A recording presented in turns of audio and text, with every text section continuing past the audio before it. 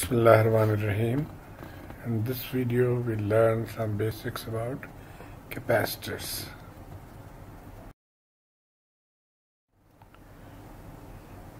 The capacitor basically consists of two conducting plates. So one plate and the second plate separated from each other by some material. The material could be air, it could be any other material, dielectric material, and so the separation of the two forms a capacitance. Now the value of the capacitance depends on three factors. Number one is the dielectric material, the property of the dielectric material, or permittivity of the dielectric material. Area of the plates, so area of the plate, and divided by the distance or the separation between the two plates.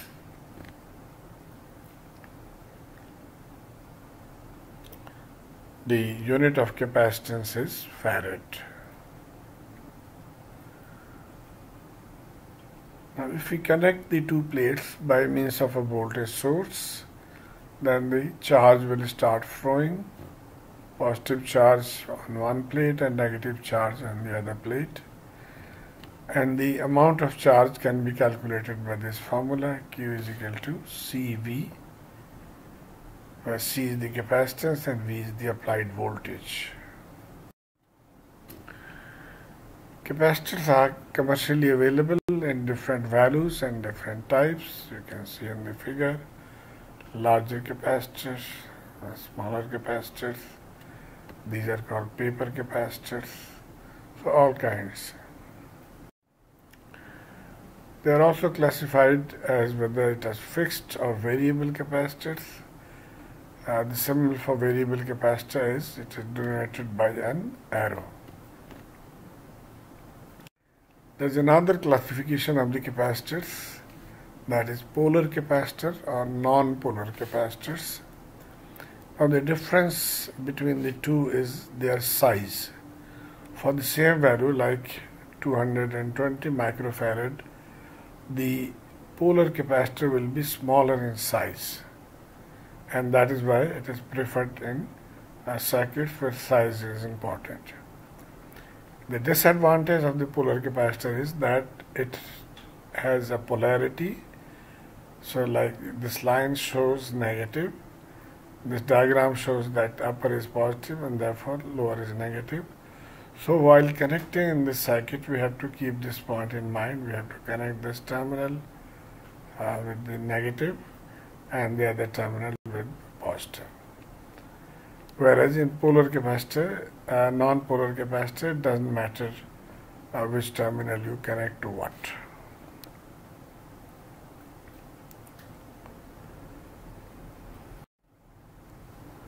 Now let's study the current and voltage relationship. We have learned that the current through capacitor I is denoted by dq over dt, and also q is C into V.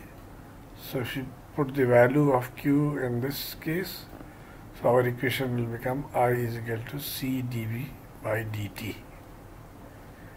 Now to find voltage, we just need to manipulate this. So we take all this on the other side. So our equation will become dV equals 1 over C I dt. And now if you integrate both sides, then we get V by integrating dV. Here 1 over C comes out, and integration of I dt. Now this integration is from negative infinity to any time t. There is another way of writing the same, that instead of taking the integration from negative to t, we can take the integration from 0 to t, but then in that case we have to add the initial value, initial voltage, which was present at the time 0 or before time 0. Also, once we have found the voltage, we can use the formula omega equals half CV square to find the energy stored in the capacitor. Now, two important properties we'll discuss in this slide. If you have a capacitor along with, say, a resistor of some value, and we connect to a 12-volt battery, the capacitor will start charging. Now, this charging process is not instantaneous. It takes some time to charge. And when it is starting from 0 and going to final value, this intermediate time is called the transient period. And once it has reached the final value, and after that the time period is called steady state period.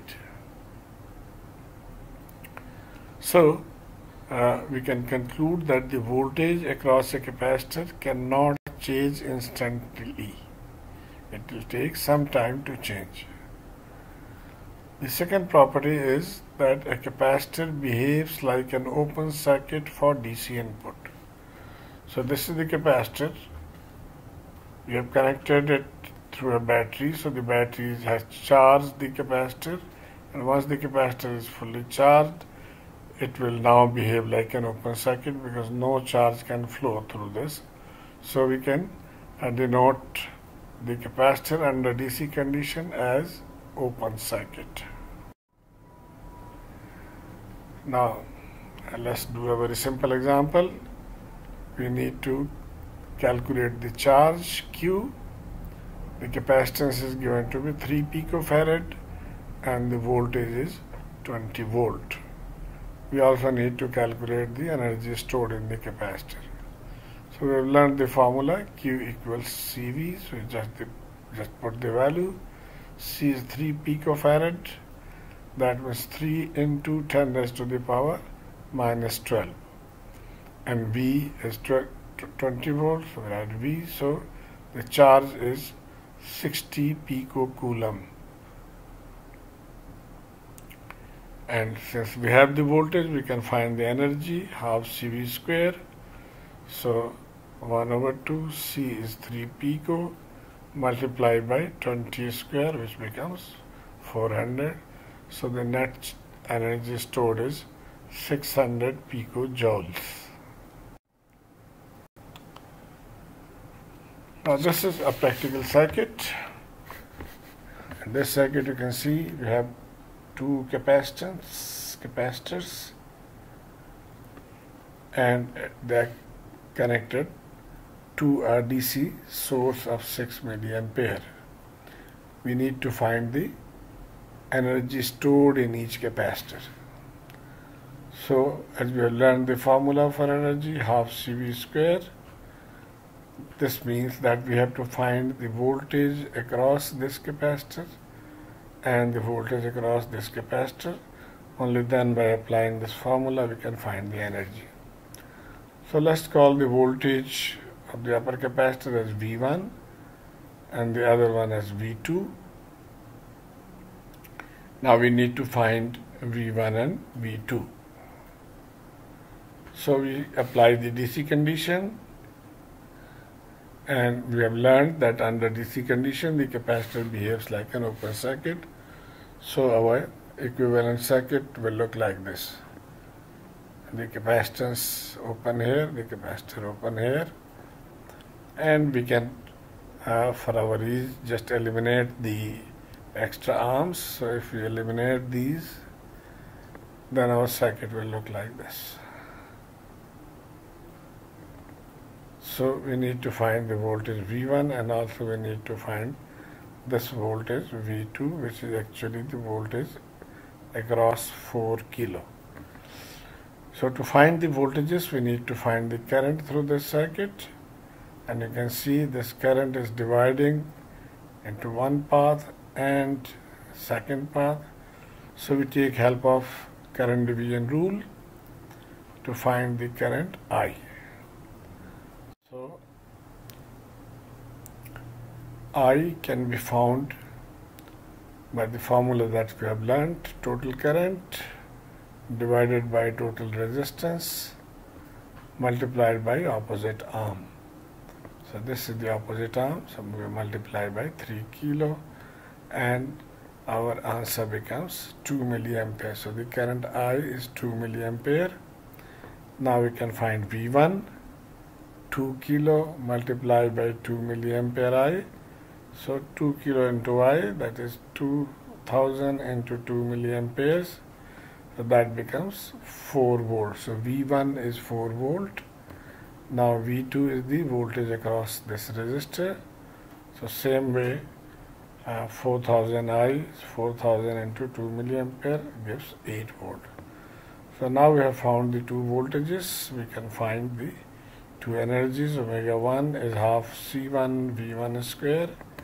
Putting the value of the capacitor that was here, 2 millifarad, and the voltage 4 square. So the answer becomes 16 millijoule. Similarly, we can find omega 2 or the energy of the second capacitor. Another example, similar way, we need to find the energy stored in the capacitors. So one capacitor here, the second capacitor, and as we have learned, we need to find the voltage across this and the voltage across the 10 microfarad capacitor. So from here it is very clear that the voltage V1 is the voltage across 3K resistor. So similarly, the voltage V2 is the voltage across 10 microfarad, but how to calculate V2? V1 is easy. V1, if we can find the current as we did in the previous case, first we open the two capacitors, then we trim the extra arms. So this becomes our simplified circuit, and if you take the current I in the circuit, then we can calculate I by Ohm's law, V over R. So 10 volt divided by 1K plus 3K plus 6K. So the current becomes 1 milliampere. Now from here, the current multiplied by 3K will give V1. So V1 is 3K multiplied by I is 1 volt. What about V2? It's slightly difficult, but if you just see, this is the voltage we are trying to find. So this voltage is the voltage drop in this circuit on the right hand side. So the voltage drop across 3K and 6K will be V2. So we can calculate 3K plus 6K multiplied by current, that is 9K into 1 milliampere equals 9 volt. Now I know some students have difficulties in visualizing this. In that scenario, you can also use KVL. So we can just write the KVL equation from this loop, or you can write the KVL equation from this loop. Still you can find V2. So let's see here. If you find the KVL in the first loop, so going from left corner, negative 10 plus 1 kilo into I plus V2. So negative 10, 1 kilo into I plus V2, and we need to find V2. So by solving this, this is minus 10 and this becomes 1 volt. So V2 becomes 9 volt as we found here. Same is the answer. So now that we have found V1 and V2, we can find the energy by the formula half CV1 square and half CV2 square. And if you calculate, I have skipped the calculation, you should get an answer. In the first case 405 microjoule, and in the second case 90 microjoule. Okay, let's have some idea how to calculate when the capacitances are connected in series or in parallel. Now the working for the capacitance is just opposite of the resistance. That means when the capacitances are in parallel, we treat them as series resistance circuit. That means we add all the capacitances when the capacitors are in parallel. But when the capacitors are in series, then we follow the parallel rule of the resistance circuit. So that means 1 over C equivalent is 1 over C1 plus 1 over C2 plus 1 over C3.